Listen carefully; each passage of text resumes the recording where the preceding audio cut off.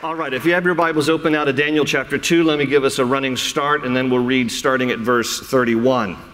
The first half of Daniel chapter 2 that we talked about last week had to do with a dream that King Nebuchadnezzar of Babylon had that was so troubling to him that it woke him up in the middle of the night and he couldn't go back to sleep. So he calls for his advisors and counselors to come because he wants help interpreting this troubling dream. So he calls upon what the Bible refers to as his astrologers, sorcerers, enchanters, all around, quote, wise men. Now these were men who were specifically trained and tapped into the demonic, and they used incantations, and they used certain ways of tapping into the demonic to try to decipher and discern things. And Nebuchadnezzar turns to them for an interpretation to his troubling dream. Only there's a twist. When he gathers some of them together in his chambers, he tells them not only does he want the interpretation, but he wants them to tell him what his dream was. And they, in a very respectful, royal kind of way, push back and say, you're crazy. You know, I mean, if you don't tell us at least what the dream is, how can you expect us to interpret it? And Nebuchadnezzar's like, this is going to separate the men from the boys. That's why. Because you guys are either, you're legit, you got some street cred, or you're not. And so you're going to tell me what the dream was and the interpretation, or I'm going to cut you into little bits and I'm going to burn your house down. They couldn't do what he was asking, so he made kibbles and bits out of them and burned down their houses, and then he sent messengers to kill all the wise men in Babylon. Among the wise men of Babylon are Daniel and his three friends, Hananiah, Azariah, and Mishael. Because even though these four guys were faithful to the Lord, they didn't tap into any of the demonic stuff that the other astrologers and enchanters did. Nevertheless, they were in the category of wise men because after they had been taken captive in Jerusalem, these young Jewish men were trained in the ways of the wise men in the areas of literature and language and all of the Babylonian culture to prepare them to serve the king. So because they're in the category of wise men, they were on the hit list too. And so when Daniel finds out that he's going to die along with the other wise men of Babylon, he appeals to King Nebuchadnezzar himself. And Nebuchadnezzar, because God has made Daniel favorably disposed to his leaders, Nebuchadnezzar gives Daniel extra time. And Daniel goes back home to his dorm room where his three roommates are and says, guys, because about this time they're about 18 years of age. He says, guys, we got to pray. We got to pray. We got to figure out what the dream is and what the interpretation is, or we're going to die with the rest of the wise men of Babylon. So this is amazing because, you know, any point in life, we should be people who recognize prayer not as a last resort, but as a first line of defense. But what is particularly amazing is that these guys are 18. These guys are young teenagers living in a foreign land, foreign culture, foreign language. They've been stripped of everything familiar and comfortable, but they rely on the Lord. And they, even in their, teen years, are saying to each other, we got to seek the face of God. And that's exactly what they do. And when they do, God reveals to Daniel what the dream was and its interpretation. And that's what we're going to be looking at today. So Daniel then asks the chief of the eunuchs, can I go back to King Nebuchadnezzar and tell him what his dream was? And I've got the interpretation too. By the way, between when Daniel does that and when God answers Daniel's prayer, in Daniel 20, verses 20 to 23 is just this beautiful section of praise. We closed our service last week looking at that. It's just a good reminder to us, friends. When you spend time praying and asking God for something, be sure that you follow up with praising Him. We are quick to pray. As soon as we get some answer, off we go, and we forget God. Daniel took time to praise his God, the God of Abraham, Isaac, and Jacob. And then he asked permission to go to the king and to tell him. And that's where we are here in chapter 2, verse 31 down through verse 45. Daniel speaking here in verse 31. You, O king, were watching, and behold, a great image. He's telling Nebuchadnezzar what his dream was.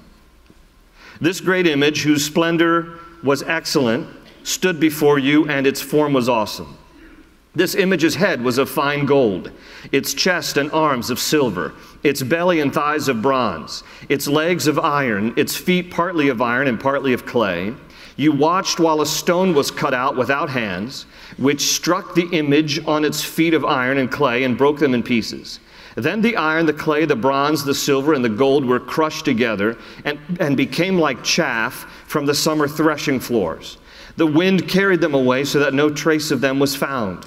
And the stone that struck the image became a great mountain and filled the whole earth. This is the dream. Now we will tell the interpretation of it before the king.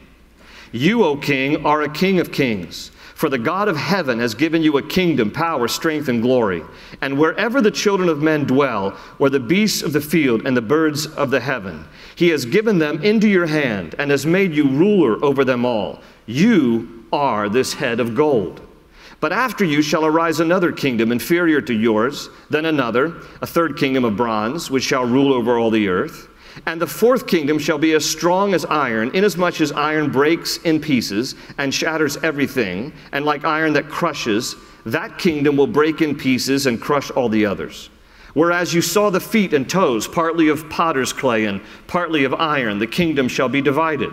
Yet the strength of the iron shall be in it, just as you saw the iron mixed with ceramic clay. And as the toes of the feet were partly of iron and partly of clay, so the kingdom shall be partly strong and partly fragile. As you saw iron mixed with ceramic clay, they will mingle with the seed of men, but they will not adhere to one another, just as iron does not mix with clay. And in the days of these kings, the God of heaven will set up a kingdom which shall never be destroyed. And the kingdom shall not be left to other people. It shall break in pieces and consume all these kingdoms, and it shall stand forever.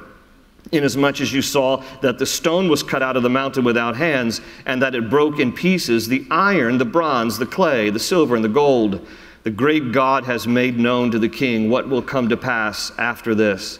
The dream is certain, and its interpretation is sure. We'll pause there and pray, and then we'll discuss all this today. Let's pray first. Father, thank you for your great love for us and for your word. And we pray that we would have ears to hear and eyes to see and a heart that would receive what you would want us to glean today from Daniel chapter 2. And we thank you for your love and your word. And we hold it dear to our hearts, not just for information, but to live it out. And we thank you together in Jesus' name.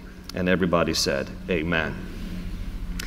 If you were around, this is a little before my time, but in 1958, the #1 hit song of the day was by the Everly Brothers, All I Have to Do Is Dream. Remember that song? Dream, dream, dream, dream, dream, dream, when I want you. Okay, how many of you remember that song? All right, look around. These are the people who lived in the time of innocence. 1958. There's actually a lot of songs about dreams.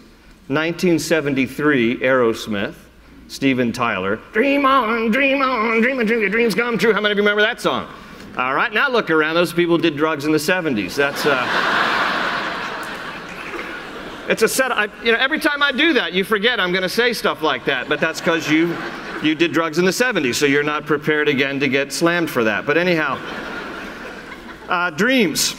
Scientific information about dreams goes like this. They're not only common to every human being, they are necessary for maintaining adequate mental and emotional health. If someone is deprived of REM sleep, the rapid eye movement, it can lead to some serious physiological complications. In the book, Scientific Study of Dreams, the author G. William Domhoff tells us that most people over the age of 10 typically have 4 to 6 dreams per night. According to a study about 10 years ago in the Journal of Personality and Social Psychology, 56% of Americans believe that their dreams reveal meaningful hidden truths. 56%. And there's some truth to that, because not only are there natural dreams that all of us have, there are sometimes supernatural dreams that God can give a person. In fact, in the Bible, there are more than 100 specific references of dreams that God has given to people as a means of communicating with them. This is one of those times. Here in Daniel chapter 2, Nebuchadnezzar has a dream. He does not know this is a dream from God, but it is. And In the course of this dream, God is going to reveal to Nebuchadnezzar a little bit about himself, God about himself. And also in the course of the dream, God is going to reveal to Nebuchadnezzar a little bit about the present and a lot about the future. Now, from Nebuchadnezzar and Daniel's point of view, in terms of where they are on the timeline, most of the dream has to do with the future, and some of it has to do with the present. For us, studying this now, where we are on the timeline, this dream is mostly history for us. But there is still a future element, even of this dream here in Daniel chapter 2. So don't tune out, because not all of this is history. The wonderful thing that we have, the advantage we have, is we're able now to see that most of what Daniel said has happened. Some is still to happen. And so we have the advantage of looking back and recognizing history, that all the things that God said was going to happen have happened up to this point. So that means that the other aspect of this dream that has yet to occur, even in our lifetime, that's going to happen too. Because you can bank on the fact that if God has been consistently faithful and true all the way up to this point in terms of this dream, He's also going to fulfill the rest of it. So we know what is coming. We have the advantage as Christians of opening up our Bibles and actually getting a glimpse into the future, so that we can be aware of these things and prepared for these things. So we're going to be looking backwards in terms of history, but we're also going to be looking a little bit in terms of the future and the prophetic element that is in this dream as well. And so Daniel starts out by telling Nebuchadnezzar that Nebuchadnezzar's dream, what he saw, was a statue that might have looked something like this. A statue that is described in this dream as having a head of gold, the chest and arms of silver, the belly and thighs of bronze, legs of iron, and feet mixed with iron and clay. And then Daniel also says that as part of Nebuchadnezzar's dream, he saw this stone, this rock, not hewn by human hands, but this rock that came out of heaven and then fell on the feet of this statue and crushed it, and subsequently the entire statue ended up crumbling down. And so Daniel presents, that's the overall dream that you have, and now Daniel follows up because he's received inspiration from the Lord as to its interpretation. The dream that God has given Nebuchadnezzar that Daniel interprets is a dream that has to do with the rise and the fall of kings and kingdoms, of world empires, starting with Nebuchadnezzar's own empire, the Babylonian Empire. So if you look back here in your Bibles at Daniel 2, again, verse 36, Daniel says to him, "This is the dream, and now we will tell the interpretation of it before the king. You, O king, are a king of kings. Notice, for the God of heaven has given you a kingdom, power, strength, and glory. And wherever the children of men dwell, or the beasts of the field, or the birds of heaven, he has given them into your hand and has made you ruler over them all. You are this head of gold." And so Daniel starts with the head of the statue. He's going to work all the way down to the toes, but he starts by saying to Nebuchadnezzar, you are represented by this head of gold in this statue. And I want to point out again in verse 37 that Daniel specifically says, "For the God of heaven has given you, Nebuchadnezzar, a kingdom, power, strength, and glory." Notice he points out the fact that Nebuchadnezzar would not be in power except for the fact that God has sovereignly chosen him for such a time as this. This pagan, this heathen king, God nevertheless has raised up to accomplish God's purposes in the world. This is important theology as it relates to the sovereignty of God and even kings and kingdoms of the nations. In Romans 13, verse 1, it tells us that there's no authority given unto us except that which God has established. Government comes from God, and He is sovereignly at work, directing the affairs of nations. He raises up kings, He deposes them. This is Daniel 2:21. That kings rise and kings fall because God removes kings and God raises up kings. In Proverbs 21 verse 1, it says the king's heart is in the hand of the Lord, and like the rivers of water, He, God, turns it wherever He wills. And so God is sovereignly involved in the affairs of men and rulers of nations, and we need to keep this in mind, that simply put, God is sovereign over the nations, even at times raising up a pagan, ungodly man like Nebuchadnezzar for God's purposes, to accomplish his purposes in the earth for his timing. You know, the Bible even specifically says about Nebuchadnezzar, 1 Chronicles 6:15. It says, the Lord carried Judah and Jerusalem into captivity by the hand of Nebuchadnezzar. And in Jeremiah 25, verse 9, God refers to Nebuchadnezzar as my servant. So this is important for us to realize overall, because what was true for Nebuchadnezzar in his day is true for the kings and kingdoms of our day. Meaning that even, for example, in a democracy, or in the case of a republic like ours, where people get a chance to vote, God can still move the hearts of men and women to vote in a way to accomplish his purposes.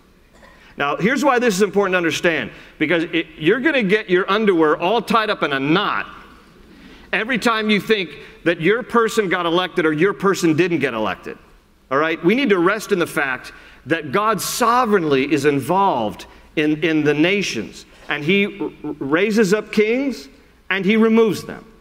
All right? It's all in the hand of God. So there are times when there might be some pagan king, and sometimes there might be some godly king. Either way, God's going to accomplish his purposes through either person.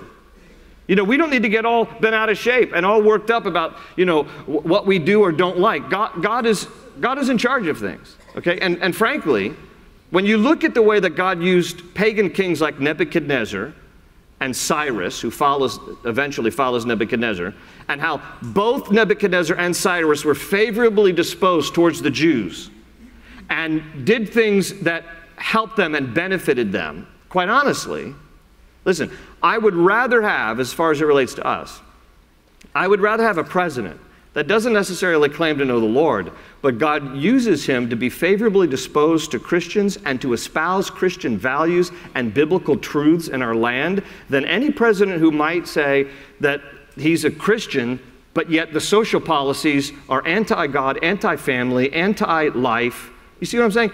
God is going to direct, and God is going to be involved, and God is sovereign in ways that we can rest in that and trust him and put our confidence in the one who is seated on a throne in heaven and not whoever occupies the White House. Don't get wigged out about that. All right? Just don't get wigged out about that. And so Daniel says to Nebuchadnezzar, you're in power because God has allowed it. God has chosen you for such a time as this. God has given you a throne. He's raised you up and he's made you ruler. So, starting from the statue, the head down to the toes, he says, you are that king, and Babylon is that kingdom. The Babylonian Empire roughly lasted 70 years, from around 612 BC to 539 BC. It wasn't actually very long. And then God deposed Nebuchadnezzar. Actually, it was his grandson by the time that God said the Babylonian Empire is done. And it had served its purpose. And God wanted to raise up another king who would be, again, favorably disposed to the Jews to let them go back home, which brings us to the next kingdom. You move down the statue from the head of gold. You come now to chest and arms of silver, as verse 32 tells us. And in verse 39, if you look again in your Bibles, verse 39, he says, but after you, Nebuchadnezzar, shall arise another kingdom inferior to yours. Please notice that the materials of the statue become inferior the more you go from head to toe. We start with a head of gold. We move now to chest and arms of silver, which represent the Persian Empire. But notice that there are two arms on this statue, and that fits historically, because for a time there was the co-regency with the Medes and the Persians. So the next thing that we have the advantage of history, now looking backwards, we can see what Daniel was saying moving forwards, but historically we know that the empire of the Medes and Persians, the Medo-Persian Empire, lasted from around 539 BC to 331 BC. Following them, Daniel says at the end of verse 39, then another, a third kingdom of bronze, which shall rule over all the earth, is going to come. And so we move now to the belly and thighs of bronze that follow the Medo-Persian Empire. And he speaks of what would end up being, we now know historically, the Greek Empire. The Greek Empire lasted from roughly 331 BC to 168 BC and enters Alexander the Great. Now Daniel prophesies about Alexander the Great 200 years before he's born. He does not mention him by name. But Daniel is clear in the description. We know now that the person he's referring to was none other than Alexander the Great. Because later, and we'll get to it more in Daniel chapter 8. In Daniel chapter 8, Daniel talks about the king who rises from this third kingdom, who has no successors. Now, Alexander the Great died at the age of 33 with no successors. He actually ended up dying in Babylon, believe it or not. And when he had no successors, the Greek Empire under Alexander the Great was divided among his 4 generals, which is exactly what Daniel said would happen. That there would arise a king from the third empire, from the third kingdom, who had no successors, and that his kingdom would be divided into 4 parts. So again, you know, we have this beautiful vantage point of looking at what was then biblical prophecy, seeing how it's been fulfilled, recognizing, listen, what does this mean? What this means is, again, it's just more credibility to the fact that God is sovereign, and God is true, and God is just, and He will accomplish His purposes. And we see these things unraveling as Daniel said they would, just as they would. And so then he moves on to the 4th kingdom in verse 40. And he says that the 4th kingdom shall be as strong as iron, inasmuch as iron breaks in pieces and shatters everything, and like iron that crushes, that kingdom will break in pieces and crush all the others. And so we know from history, right? What follows the Greek Empire? The Romans. The Romans come into power, and they are a ruthless people. They are like iron, just breaking other countries apart, taking power, roughly 168 BC to 476 AD. It's interesting that iron is used in this vision, and the most prestigious legion of the Roman army was the 6th legion, which was also known in Latin as the Legio Sexta Ferrata, which translates the 6th Iron Legion, because their shields and helmets were all made of iron. So it's very interesting. You know, Daniel sees way down, even calls out the element here that's going to typify this kingdom. And what's also interesting is that Rome here, symbolized by these 2 iron legs, the Roman Empire does become divided into 2 legs. We know from history in 286 AD, 2 empires would emerge from the Roman Empire, and Rome would end up being the capital of the Western Roman Empire, otherwise known as the Holy Roman Empire. And then the Eastern Roman Empire would be known as the Byzantine Empire, with the capital in Constantinople, which is today Istanbul. And so we see the division now historically, understanding what Daniel was prophesying about. And the Roman Empire would end up being the last world-dominating empire. Historically speaking, the last world-dominating empire. Other people tried to dominate the world, Genghis Khan, Stalin, Hitler, Napoleon, but nobody was ever successful. The Roman Empire has been the last world-dominating empire. However, this is where we move from history to prophecy now. Daniel sees feet of clay and iron mixed. And he talks about a 5th empire, a 5th kingdom that is going to happen. And this is where it's important for us to realize things that are still to come, folks. This 5th empire is represented by the feet and toes that are a mixture of iron and clay, meaning it's brittle. From verses 41 to 43, he talks about it. I'm not going to reread the verses. But Daniel talks about this kingdom that is inferior. It is brittle in the sense that it only lasts for a short amount of time. But it brings us to the 5th world empire that will dominate the world just prior to the return of Christ. And this 5th dominating empire, represented by feet of clay and iron, and specifically the 10 toes, indicate to us that there is coming a 5th dominating empire that will be known as a 10-nation confederation. A 10-nation confederation. Now, John also sees this in Revelation chapter 17. But instead of seeing 10 toes, he sees 10 horns on top of the heads of 7 beasts. And he writes in Revelation chapter 17 that this 10-nation confederation will end up giving their power to one among them, otherwise known as the beast, otherwise known as the Antichrist. So friends, this is what the Bible predicts about the future. Now, I don't know how this 10-block confederation will occur. Perhaps it will be that in the future, our globe will be divided into 10 geographical regions, and each region then will end up dominating the world. It could be that there will be a conglomeration of nations that will form some kind of federation, similar to the way right now the European Union has 28 nations, which, by the way, are starting to peel away. The EU is becoming weaker. So maybe it's some conglomeration. Maybe it is a reference to the UN Security Council that will end up giving some kind of universal control. Right now there are 15 members of the UN Security Council. The United States is part of the 5 that are permanent, 10 that are voted on every 2 years.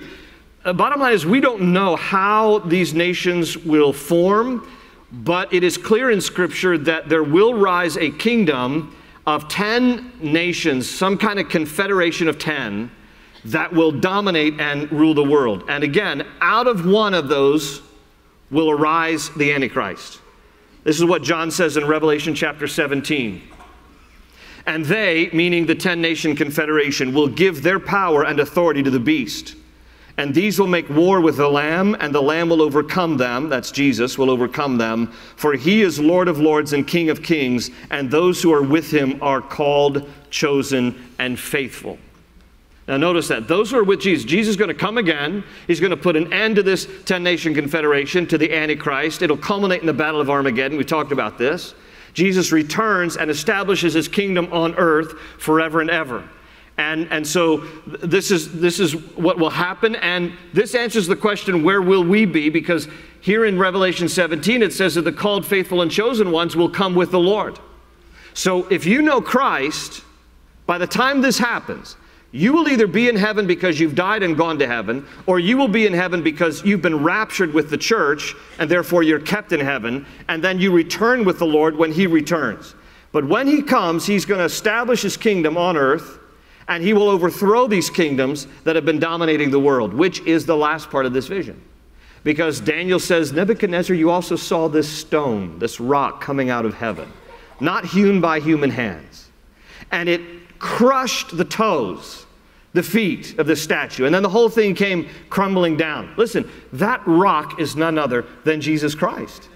It is a vision in the Old Testament of the return of Christ to dominate the world once and for all. And then Daniel says here that when the rock comes, when the rock returns, in verse 44, and in the days of these kings, the God of heaven will set up a kingdom which shall never be destroyed, and the kingdom shall not be left to other people. It's not a humanly run thing. It shall break in pieces and consume all these kingdoms, and it shall stand forever. The kingdom of our Lord will never perish. It will never end. In fact, Gabriel the angel, when he announced to Mary that she had conceived of the Messiah, Gabriel said in Luke 1:33, and he will reign over the house of Jacob forever, and of his kingdom there will be no end. And Daniel also says here in chapter 2, verse 35, and the stone that struck the image became a great mountain and filled the whole earth. This is similar to what Habakkuk wrote in Habakkuk 2:14 when he said, for the earth will be filled with the knowledge of the glory of the Lord as the waters cover the sea. And when Daniel had said all this, Nebuchadnezzar, here's your dream. Here's what it means. It's going to be the rise and fall of kingdom after kingdom after kingdom until finally there's going to be one kingdom that stands forever and ever. Then Nebuchadnezzar gave praise to the God of heaven in chapter 2, verse 47. He said, truly, your God, Daniel, is the God of gods, the Lord of kings, and a revealer of secrets, since you could reveal this secret. Here's the takeaway in all this. Listen, the Babylonian kingdom has come and gone. The Medo-Persian kingdom has come and gone. The Greeks, the Romans have come and gone. There will be a fifth world power that will rise. Out of that will come the Antichrist. And then our Lord shall return. And he will establish his kingdom forever and ever, and so we shall be with him. So give praise to God, who is King of kings and Lord of lords, and the soon and coming King again.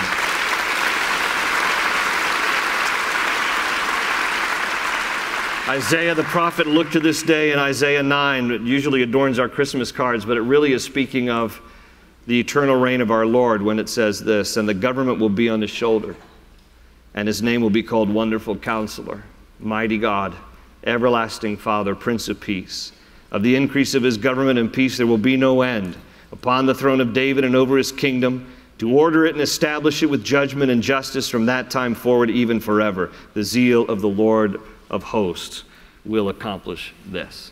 Amen? Amen. Let's pray together.